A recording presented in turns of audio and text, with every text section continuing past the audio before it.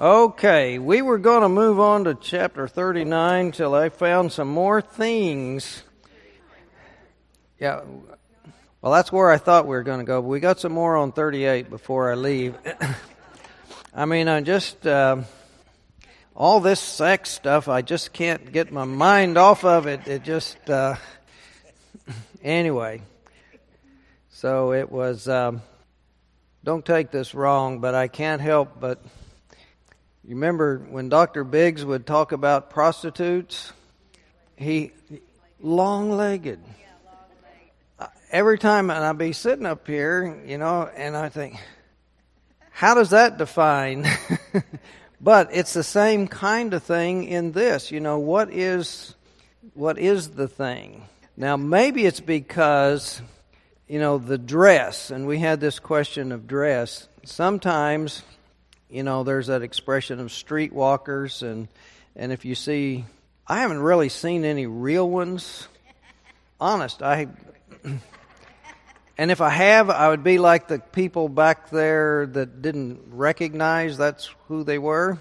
But anyway, the image that we'll see on some TV things, the crime scene, if someone's in the red light district, as it were, the gals have very, very short skirts, which may make their legs look longer.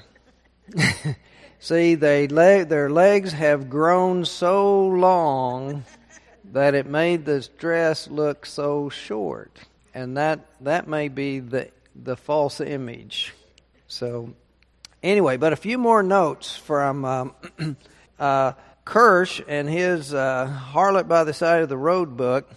He mentions, and we mentioned last week, the veil. The veil was not the sign of harlotry, but in advertising, it was really the sign of a married woman or a betrothed woman.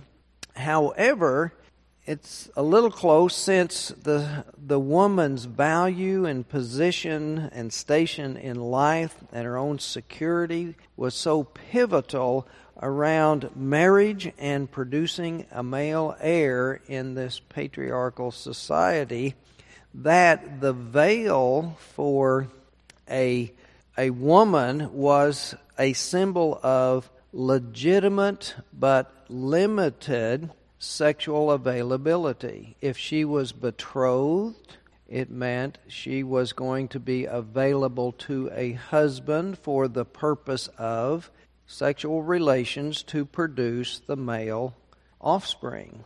So it's connected there, the whole image and idea.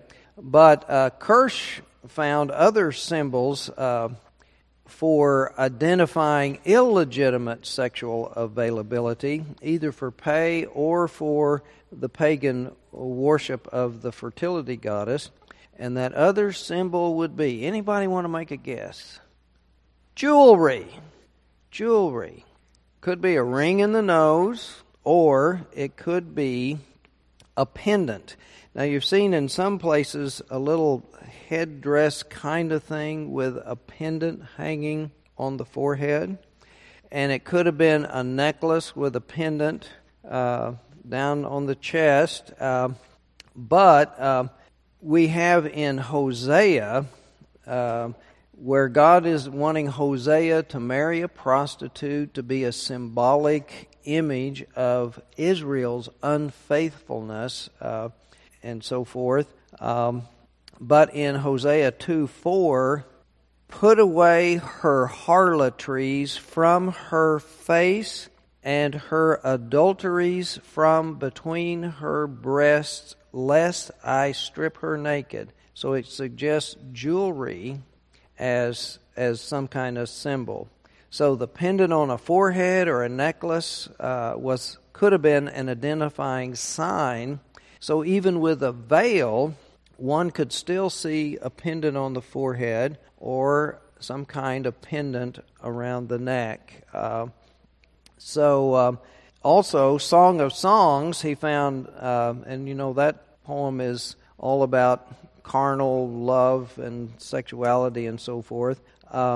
that a woman might wear something around her neck, but dropping down to symbolize sexual availability in Song of Songs 1:13, "My beloved is unto me as a bag of myrrh that lieth betwixt my breasts."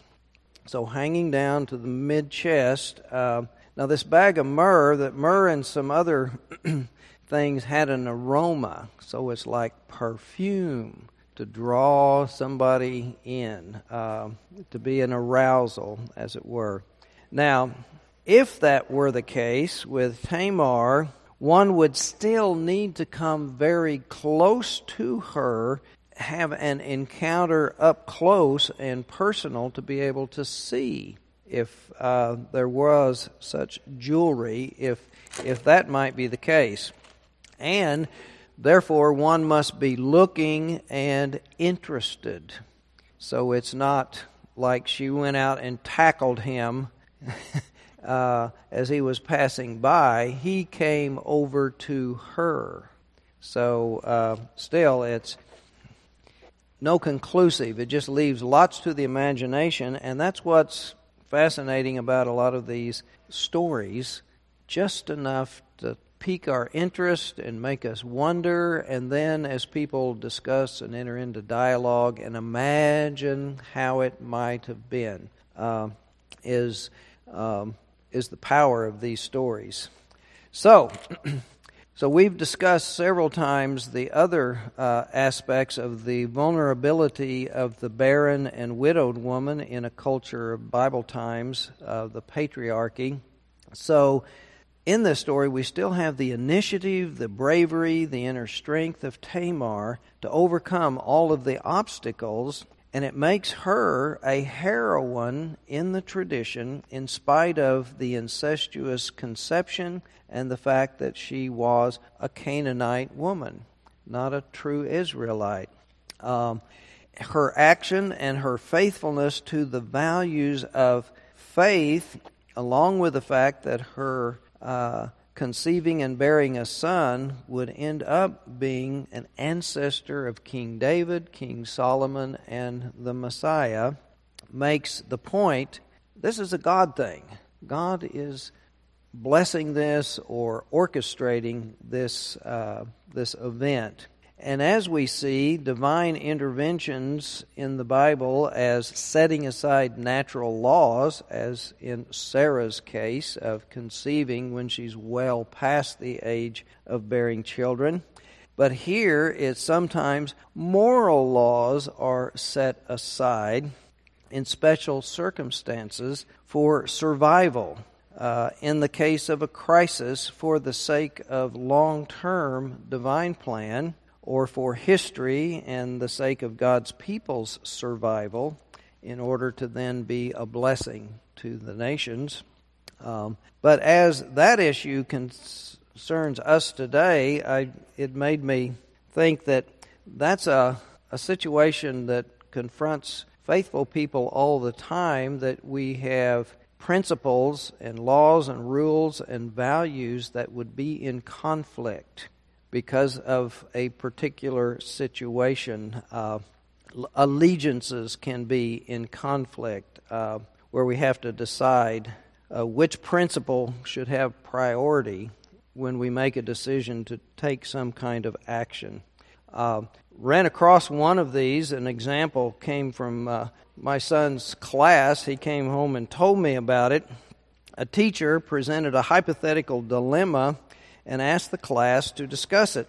The dilemma was one you may have heard of before and maybe used for discussion starter in some class or discussion, is that your spouse has a rare and fatal disease, the cure for which is only one very expensive medication.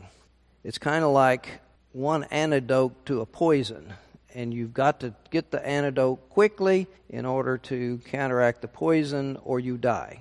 So this disease is very bad. Time is running out, and the pharmacist with this expensive medicine is charging tens of thousands of dollars for it and you're broke. You have two choices. Let your spouse die or steal the medicine from the pharmacist and get it to your spouse.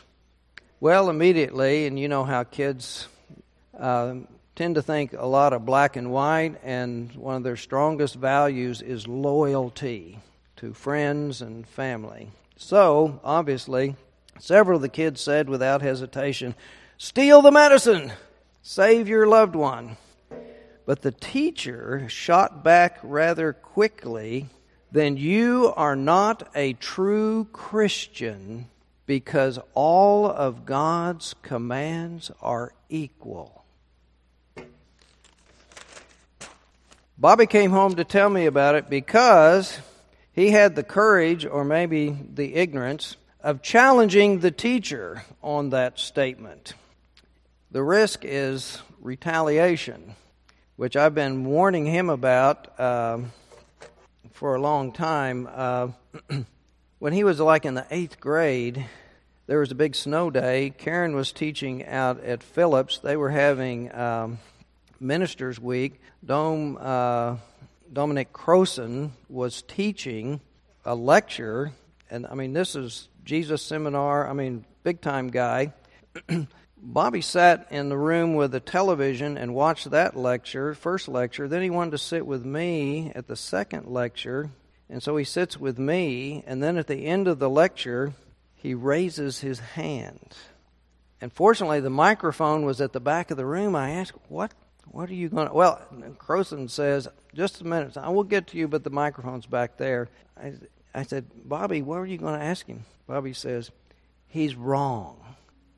And the issue was that Crowson was talking about the Left Behind series and, the evangelical kind of spin on that. And he was saying this is the only time that Christians are taking up arms to kill others.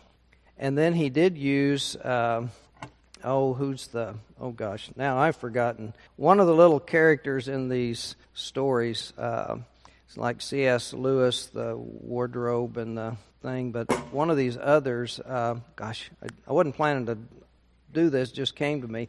But anyway, Crowson had said the kid was in armor. And Bobby says, "No, he wasn't. He just had a sword and a shield. He didn't have any armor. He's wrong." And I said, "Bobby, you do not tell the instructor in front of all these people you're wrong." And so, anyway, he, in the meantime, before the microphone got there, I waved him off. I said, "No, it's okay." And then Crowson said, "Oh, it's okay here." And so he asked a question and basically was saying, Bobby said, "Why would Christians kill? Killing is wrong." And then, unfortunately, Crowson, instead of saying, "Exactly, you got the point," he tried to dumb it down and explain it, and it just, anyway. But that was the point I've been telling him. You don't embarrass the professor in front of the class pointing out an error. And I told him about my dad learned that lesson in college when a geology professor you might appreciate this. Maybe I've told this story before. He was talking about pea gravel and the uses of pea gravel. And the professor said, "It's never used for roofing." And my dad raised the hand and said, "My dad's a general contractor. We use pea gravel on roofs all the time." F for the course. You do not contradict the professor in front of the class. You might go up afterwards and say something, but not in front of the class. You do not embarrass. Anyway, so real life situations bring these issues before us. But it's interesting to me that the teacher in his class actually demonstrated and exercised the fact that he operates on a hierarchy of rules and commandments, because there are strict policies about pushing religion in the classroom upon the students. Now, if that teacher had said, some people think that, and then opened it for discussion, what do you think or feel about that perspective. But no, it was a statement that was given in the form, this is the truth, now you accept this. And that truth was his particular take on Christianity. And even assuming the whole class were Christians, it's still pushing a particular perspective. But given the fact that there could be Jewish kids, Muslim kids, Hindu kids, New Age kids, whatever, to put that out there in the class, his own religious perspective as truth, meant that he felt like his Christian witness was a higher value than First Amendment of the Constitution, all the policies that are in the school, and so forth. So he exercised what he was saying wasn't true. He contradicted himself by his behavior. But putting all that aside, the story of Tamar illustrates that within the Bible itself, all the moral laws and dictates are not equal all the time, forever and ever. Even the thou shalt not kill. God kills and he kills Onan. Now, where is it written that selfishness and greed is a capital offense? Anyway, God violates his own command twice in that story. But anyway, and the movie Selma raises the issue again of the unjust Jim Crow laws and human rights, where civil disobedience, breaking the secular unjust laws and rules in order to affirm a higher law of equality and basic human rights. And for those who were participating, for the most part, were basing their action upon Scripture, tradition, prayer, reflection, discussion. How shall we faithfully respond to this unjust thing, and took a peaceful, civil, disobedient method. But it was setting some rules and values higher than others. Now, the principles of patriotism and opposing evil in the world by enlisting in the military versus conscientious objection of some who personally don't feel like it's right to take another's life. Now, in the Vietnam and the Iraq War, both were questionable in terms of were they justifiable when you measure the cost of innocent civilian lives and all the young men and women sent into harm's way of combat. Did those conflicts meet the just war theory criteria? Well, they didn't. And so there were in many minds that this was not a just war. So with clear conscience, one could, on one's personal moral grounds, be in conflict with the patriotic values and notions of supporting our country and being patriotic versus the moral reasoning issues in one's faith, that those came into conflict. And one has to make a choice. Which way will I go? Now, we know many conscientious objectors will serve in other ways as chaplains, as medics, do just desk jobs, support jobs, be at home here and working in the VA to care for the wounded soldiers and so forth. However, some were cowards, some just ran away and hid.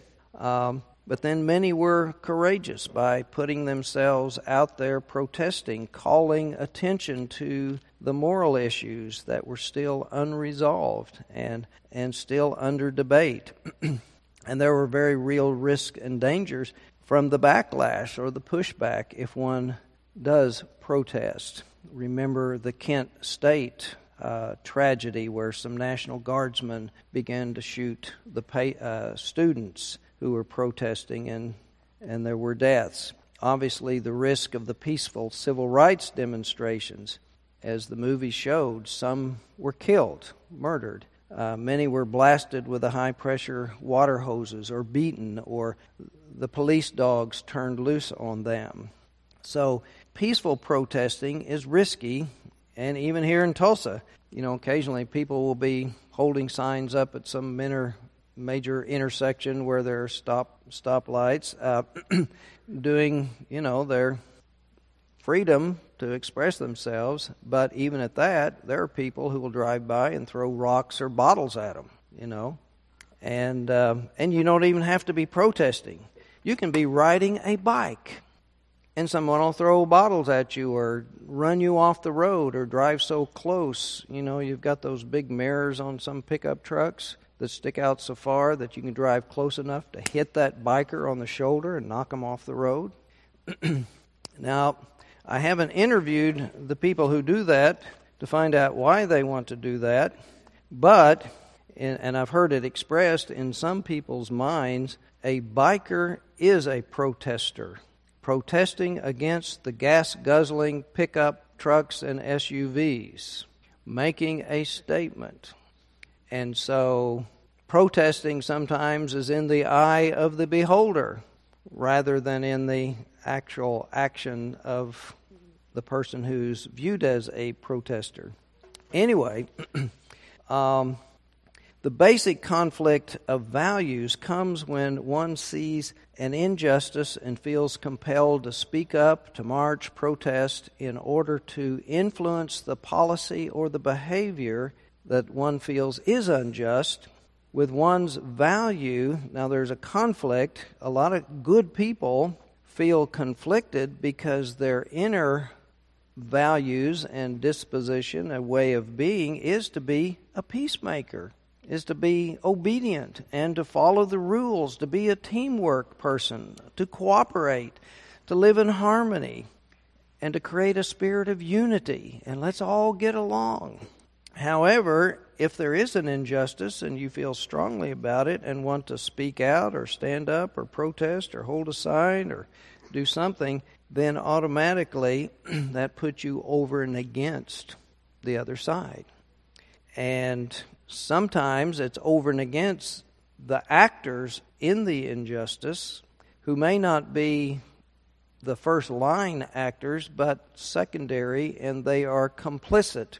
For example, I don't know if you've read about in Africa in the production of chocolates that they have a lot of child labor doing that.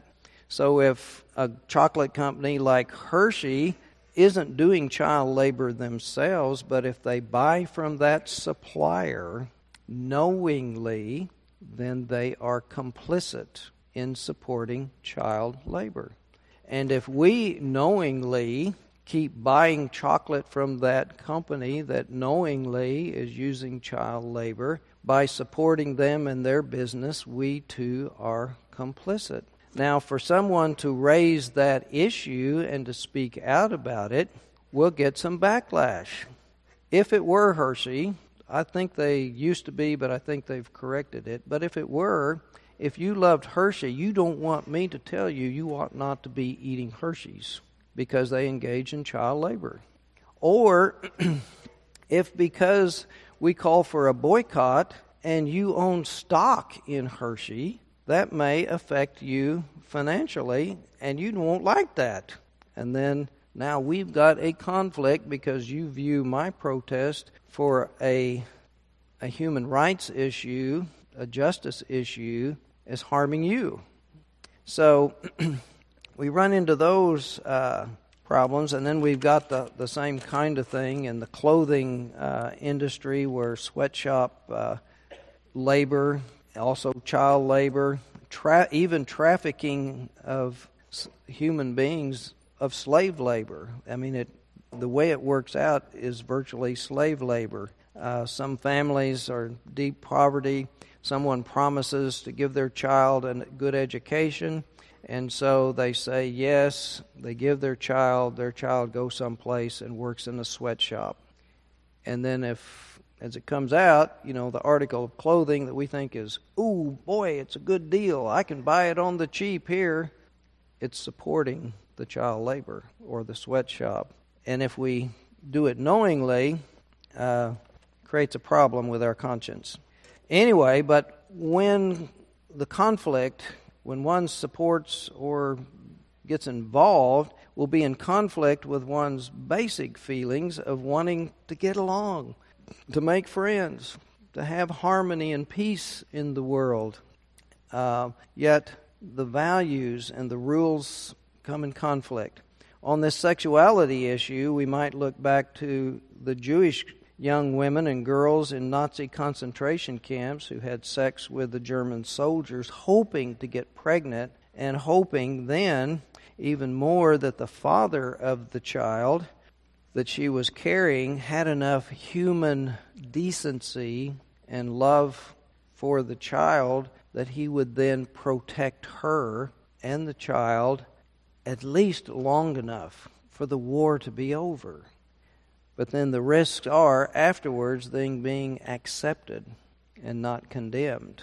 But anyway, in these situations, the Kirsch lifted up all those different ways of viewing, but it raised that basic issue for us and the faith question that this raises, that what are the higher values, the most important values for us to follow when our values are in conflict in a unusual situation? And it's hard. It's hard. And it has to be done very carefully and prayerfully and sometimes strategically to balance those things. Like in a justice issue, you could let's go take up arms and go kill the evildoers. Or do we do some kind of peaceful demonstration that calls attention and gets public pressure to make the evildoers change their ways? Or the economic thing, do a boycott till they change their practices. Anyway, it's a tough decision that people of good conscience will find themselves in from time to time. Anyway, to move on, Kirsch did some explanation and exploration of the red thread that was tied to one of Tamar's twins' hands. As you remember, Tamar's pregnant with twins, and again, a blessing in the minds of ancient Israelites. Twins was seen as a blessing, a divine gift from God, and even more so if the twins were boys, since they were valued more. But during labor, one baby's hand thrusts out, and a midwife ties a red thread around his wrist, but then the hand is drawn back. Now, I believe the red thread, or some kind of thread, when twins are being delivered, was so that you do that to the first one that comes out because that's the firstborn. It would be real easy to get these babies mixed up, and particularly if they're identical. I mean, one's a boy, one's a girl, then that's easy. You know which one came first. Or if, one's hairy and red and the other one's not, then that one's easy. But the practice of the red thread. However, in this case, the first to present was not the first completely delivered and actually born, because he withdrew the hand, and then the other baby is fully delivered first. And I thought it's kind of like a race. I don't know if one of you may know the answer to this. You got a foot race and a track meet. You're running. We'll say it's like an 880 or a mile, and you're running, and you're so tired. And you're in the lead, but you trip, and you fall short of the finish line, but you can put your hand across the finish line, but the one behind you completely crosses the finish line before you can get up and crawl across the finish line or roll across the finish line. Who's the winner? Now, in most races, they string a tape, so the one who's first will thrust the chest. And there have been some photo finishes where the winner really is, it's just this thrusting of the chest, just a little right at the last minute to get that extra inch to hit the tape. When actually, maybe the other guy's foot was on the finish line down here at the ground, but, the tape, anybody know? Well, horse races, you got the photo finish, but it's when the nose crosses.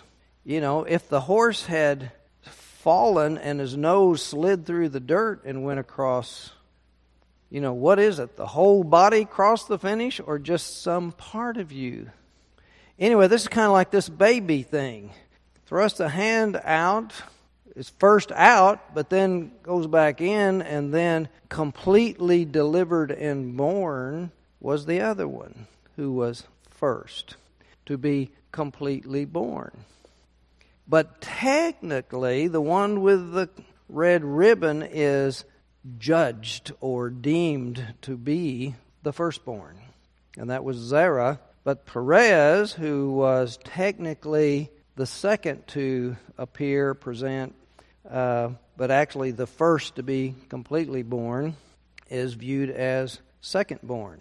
But it is that secondborn who then becomes the ancestor of David and Solomon and the Messiah. So, if you're looking for black and white answers from the Bible, they are hard to find. We have so many examples of not being so black and white. But this practice of the younger son, the not rightful one to claim, according to the culture's judgment, the primogenitor role. We have Ishmael versus Isaac. We have Jacob and Esau.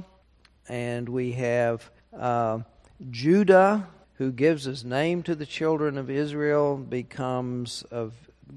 from Judah we get the Jews. He was a fourthborn.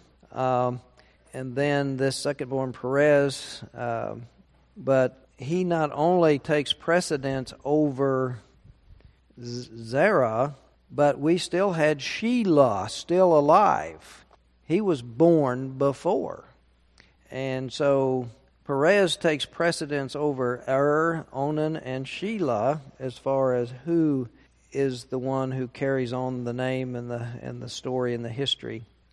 And then we have Joseph, who was the 11th born, who goes on to be so important in the story of the children of Israel, and he becomes second only to Pharaoh, who is in his culture deemed a god. So who is the most important, and who is to be rich and famous? But the red thread, we have a red thread showing up again. Anybody remember another red thread? You can get a free cup of coffee in the library if you answer. Well, it's Rahab, another harlot. And that story is that when the Israelites, when they're taking over the land of Canaan, they're going to attack the city of Jericho. And there are 2 spies sent into the city to determine the strength and so forth. But Rahab rescues them and saves them and lies, and they get to escape. And they promise her, because she has been so faithful to them, that if she will hang a red thread in her window, that when the Israelites come and take siege and conquer the city, she will be saved. Not only she, but her family. Now, we don't know who her family is, but we can imagine this may be a poor woman without a male who has children, and she has to do prostitution to survive and feed her family. But anyway, she becomes saved because of a red thread. So, we've got harlotry, red threads, being saved, and is there any other way that she's similar to some of the other people? If you look in Matthew, in the genealogy in Matthew, Tamar, Rahab, Ruth, and Bathsheba are the women ancestors named in the genealogy of Jesus. All four in their stories have questionable sexual behavior. Was God trying to clean up their act by having Jesus born by a virgin? I don't have an answer for that. That just popped into my head because of all the questions of sexuality. Well, I'll go with that a minute since it popped into my head. It might be a God thing. And then again, it might be Satan. But anyway, one of the really unfortunate things about Christianity and the virgin birth and Paul and his writings and so forth there's no healthy place for normal sexuality. I mean, we can't talk about it, it's taboo, and so forth. So all we have is sex is dirty, sex is evil, sex is naughty, and so forth. And that's unfortunate, because when you repress and suppress something natural and normal and don't give it healthy expression, then it does things and controls situations in unhealthy ways because you haven't learned to deal with it in a healthy way.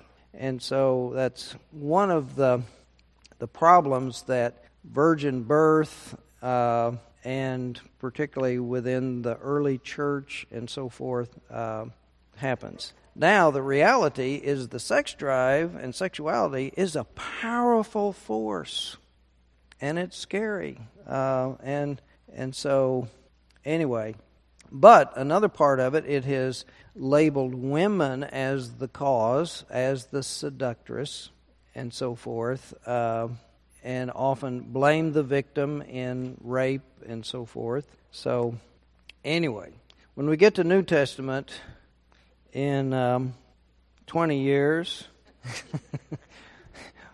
we can deal with that.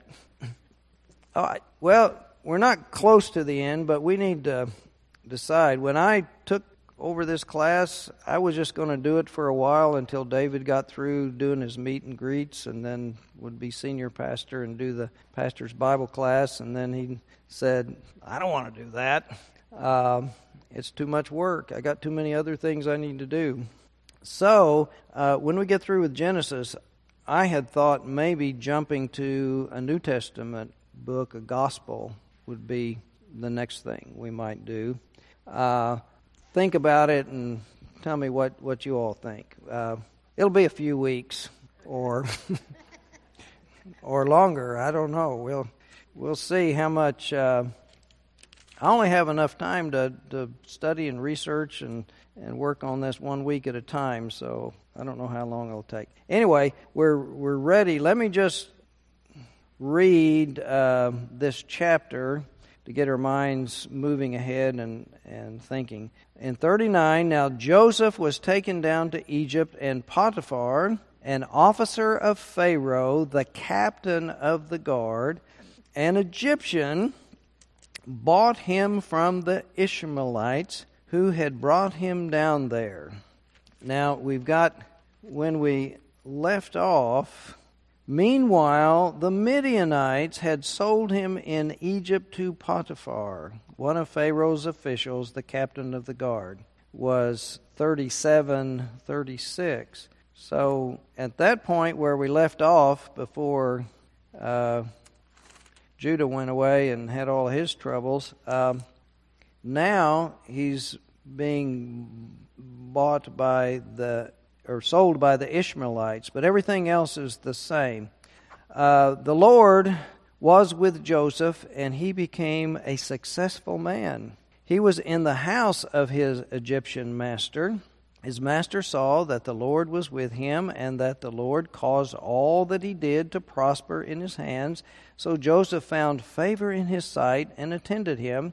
He made him overseer of his house and put him in charge of all that he had. from the time that he had made him overseer in his house and over all that he had, the Lord blessed the Egyptian's house for Joseph's sake. The blessing of the Lord was on all that he had, in house and field. So he left all that he had in Joseph's charge, and with him there he had no concern for anything but the food that he ate. Now, the next line gets us into Potiphar's wife trying to seduce Joseph. But even though that's still on this sexual impropriety theme, let's look at that first part, and then we'll get to pick up again next time. Now, Potiphar buys Joseph from Ishmaelites or Midianites, according to the two different verses, which shows us that there are two different storylines that have been brought together by the redactor, who was the final editor of the Genesis stories. But this courtier or chief steward is another phrase that some interpreters will use for who Potiphar was. And in a part of this whole, we see God is so actively involved helping Joseph in this version of the story. But everything except the food that he ate was put into his hands. Now that could be interpreted several ways because it doesn't explain it.